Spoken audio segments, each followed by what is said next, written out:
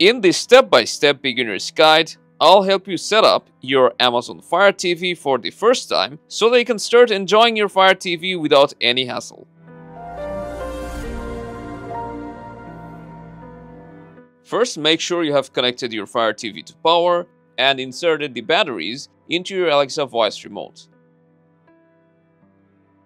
After that, let's turn on our Fire TV and you will see the Fire TV animation. Then we will need to begin the setup process by selecting our language.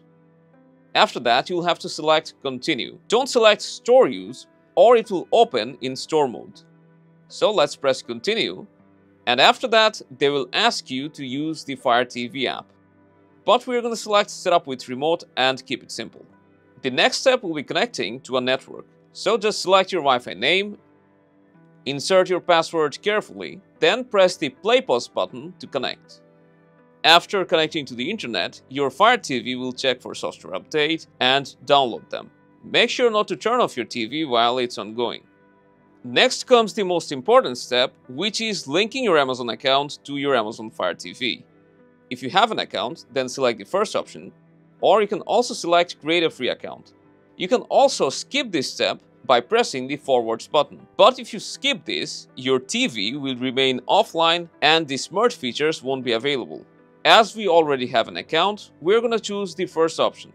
We recommend you to go with Sign in online and type in the address manually. At the bottom, there's also an option to sign in using the remote, but you'll have to use your phone anyway, so we'll just open a browser on our smartphone and then type in amazon.com/code. Now, if you already have an account added, you can select your account from there or select Add Account. And most of you will be in this welcome page. If you want to create an account, then you can also select Create Account. But we'll just sign in using our email and password. After that, when it asks for the device code, put in the code that you see on your Fire TV. Then tap on Continue and confirm by selecting Connect. After that, it will say device connected, and you'll see your TV is being registered.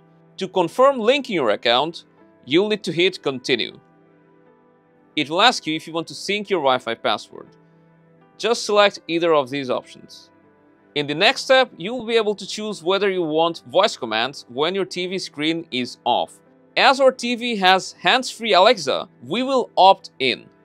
And for TVs with hands-free, you'll also get this short tutorial, and it will show you where the microphone toggle is located. You may also get the overview of motion sensor. Just press Got it. Then we're going to skip the Prime subscription pop-up. After that, you can press Get Started and select the streaming services you want to install.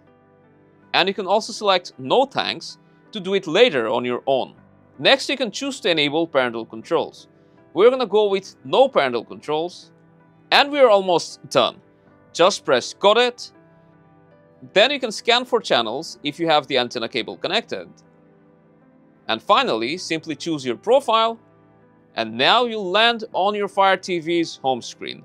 So you can jump right into your favorite streaming services and start enjoying your Amazon Fire TV.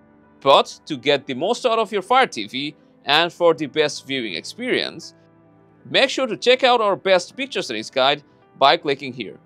And that's how you can properly set up your Amazon Fire TV. Let us know your feedback down below, and if this was helpful, drop a like, consider subscribing, and I'll see you in the next one.